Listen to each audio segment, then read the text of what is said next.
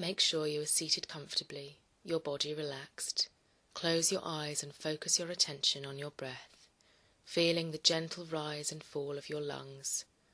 Allow any tensions and worries to slip away with each out-breath, releasing all negativity. With each in-breath, draw in purifying, clean air. Slowly let all outside concerns fade away.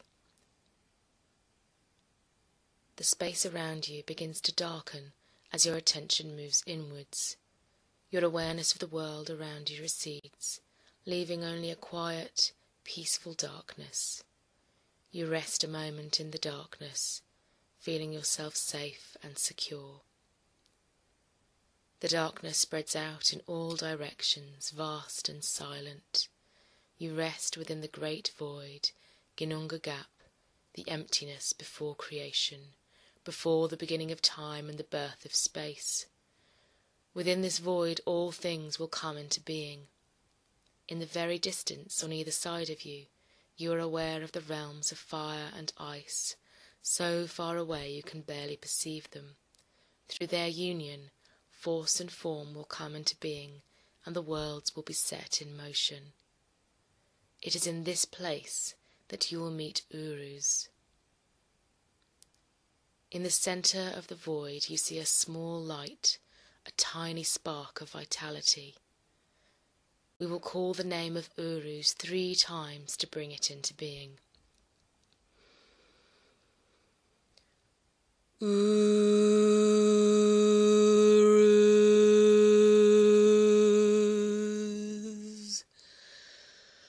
Uruz.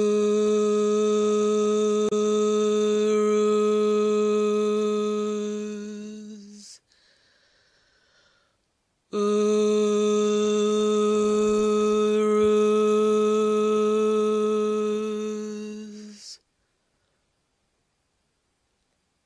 Through the power of your voice, the spark of light transforms, glowing deep green and becoming the shape of your rune. It grows larger and larger, shining brightly in the darkness, steadily moving towards you until it comes to a rest, waiting for you to enter. Slowly you pass through the rune and into the realm beyond.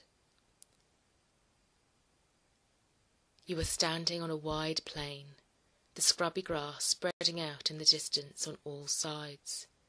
Behind you is a small shelter where you spent the previous night in contemplation, seeking the strength and wisdom to fulfill the task you have set yourself. In the night, unseen hands have placed objects on the ground by your shelter, a bow, arrow, and spear bundled together, and, further away, a beautiful aurochs horn, polished and set with silver. Your night's meditation has told you that yours is a quest for healing, and so you take up the horn, knowing that the path you have chosen is no less perilous than that of the hunter, even though you seek life rather than death. The horn has a leather strap, and you swing it across your back and set off away from the shelter. The land is silent around you, and not even a single bird wings its way across the sky as you make your way over the plain. The air seems pregnant with anticipation, the silence heavy and pondering. When it comes, the roar of the aurochs is almost a relief, ripping across the plain, piercing the stillness. Its wild power sends shivers through your body, your heart thumps within your breast. In the very distance you see a cloud of dust form, growing ever larger as the aurochs bears down upon you. Its hoofs thunder across the plain, and you begin to see its dark shape looming through the dust cloud, a wide shadow churning up the ground. You can now make out its broad shoulders, its head lowered, glistening horns bent towards you, sharp enough to run you through in an instant. Your breath is shallow as terror wells up inside you, gripping hold of your body, constricting your throat. Every fibre of your being screams at you to turn and run as the mighty aurochs charges. Gathering all your resolve and determination, you square your shoulders to face the aurochs, fixing the charging beast with a steady gaze. Slowly, you lower yourself to a kneeling position and stretch out your arms, palms open, to show you present no threat. Gradually the beast starts to slow, the dust cloud dying down, his horns tilting back as he pauses to assess you. You remain motionless, keeping your gaze calm and steady. The moment seems to last an eternity, but at least the aurochs takes a deep breath and drops his eyes, tilting his head to one side, becoming calm. He shakes himself and stamps the ground, but his eyes are gentle and his demeanour calm. He is waiting for you. Carefully and cautiously you walk towards him, stretching out one hand until you touch his hide with your fingers. His hair is coarse and matted with dust. Even though the aurochs has lowered himself to the ground, it is still a struggle for you to climb up. He bears with you patiently as you scramble up upon his back, your hands between his mighty shoulder blades, holding on tightly as he raises his feet and begins to move. The power of the aurochs flows through you as his hooves beat upon the ground. The dust that rises around you forms a haze that blurs your vision. You can just make out the landscape of green speeding past as the aurochs leaps forward, snorting joyfully as he runs across the plain. Your breath is knocked out of you by the wildness and power of this mighty creature that bears you so fast over the land. The aurochs runs and runs ever onwards across the plain. Above you the sky darkens as night descends, but still the aurochs does not slow. His energy seems inexhaustible. Behind you the sun shoots out its last rays of gold and the sky is lit up in purple and pink. Then the light fades, and the stars twinkle into being above you, the moon forming a thin sickle of light in the inky darkness. All is silent except the pounding of the aurochs' hooves, marking out a steady rhythm upon the drum belly of the plain. The air is chilly now, sharp and crisp. Beneath you, the grass of the plain whitens with a thin film of frost. On the aurochs travels, as the night runs its course, the frost thickening until the plain gleams white beneath the moonlight. In the distance you see a thin band of silver stretching out over the horizon, a pool of shimmering light at the edge of the vast white plain.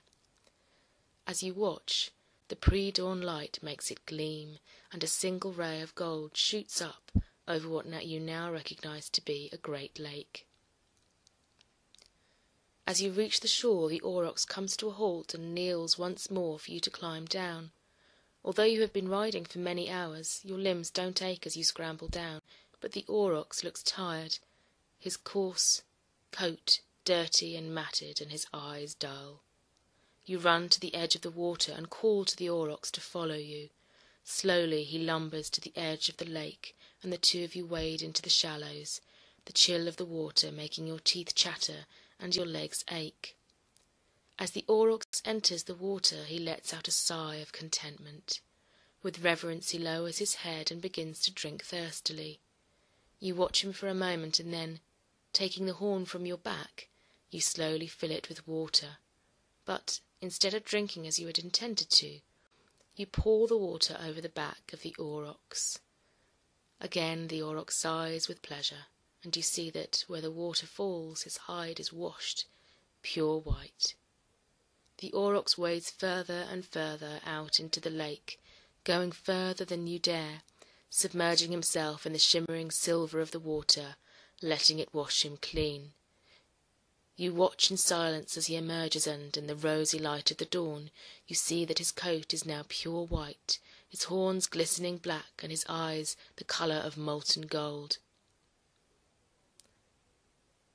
As he steps out of the water and shakes himself, the scrubby grass of the plain begins to deepen in colour, growing lush and vibrant, filled with the strength and beauty that the aurochs embodies. Once more the auroch sets off on his journey across the plain, bringing the strength and healing of Uruz to the land he loves. In the morning light he seems almost intangible, the white of his hide mingling with the rays of the sun and the rising mist of the frost melting. Eventually his outline is lost in the dancing light, and you are alone once more. Slowly you step out of the water and look down at the horn in your hands. You are overcome by sadness, for in your own world the aurochs is extinct. Carefully you lay the horn down by the edge of the lake. You know that it will be there for you, should you need it for healing, but for now you dip a single finger into the waters of the lake and trace the symbol of the Uruz rune upon your forehead. It tingles upon your skin, sending a thrill through your whole body, refreshing you and filling you with energy. You stand and look out across the great lake and the green plain. You know that it is time to depart. In the air before you, you draw a bright and glowing Uruz rune in deep green.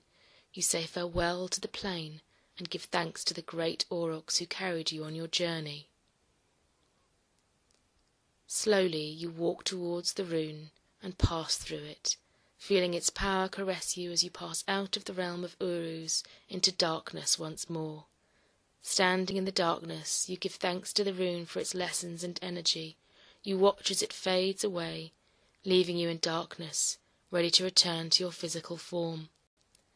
Slowly you let your attention return to your body, feeling the darkness around you start to fade.